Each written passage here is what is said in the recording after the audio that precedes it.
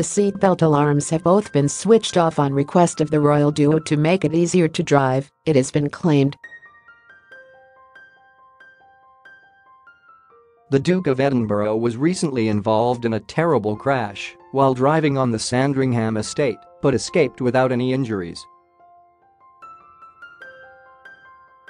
Following the incident, the Queen, 92, and Prince Philip, 97, were recently spotted driving without their seatbelts, which has sparked outrage.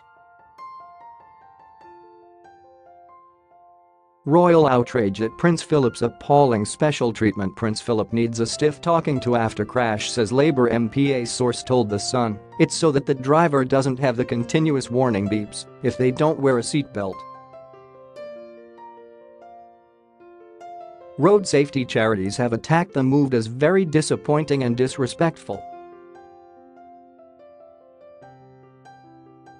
Prince Philip was back driving a new Land Rover within a few days after the crash, which resulted in one of the victims, Ms Fairweather, breaking her wrist.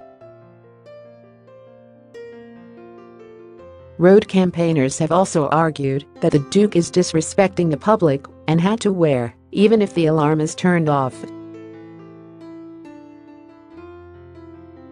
Read more. Royal SNUB. Prince Philip's sisters banned from royal wedding. British Safety Council Chairman Lawrence Waterman attacked the Duke. It's not as if it's onerous or difficult, and the law requires it.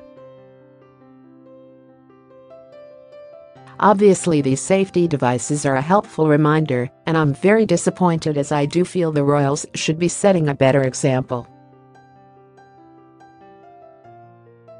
Whether or not the device was working, Prince Philip should be wearing a seatbelt. He's old enough to know what he should be doing, and frankly I feel he's showing a disrespectful attitude to the rest of us.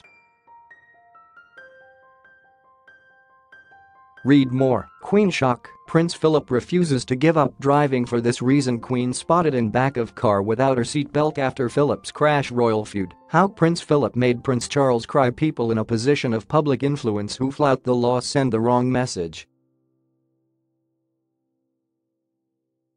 Moreover, the Duke has reportedly not even apologized to Ms Fairweather, although the Queen's lady-in-waiting has reached out.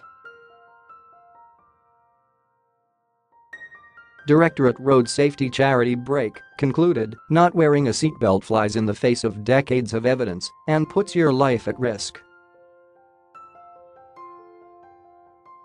Seatbelt reminders are vital to get people to remember to buckle up and keep themselves safe, and within the law we would never recommend disabling these devices unless related to a valid exemption. A spokesman for Jaguar Land Rover refused to comment on The Sun's piece. Buckingham Palace said last week contact had been made privately with the people in the other car and well wishes exchanged.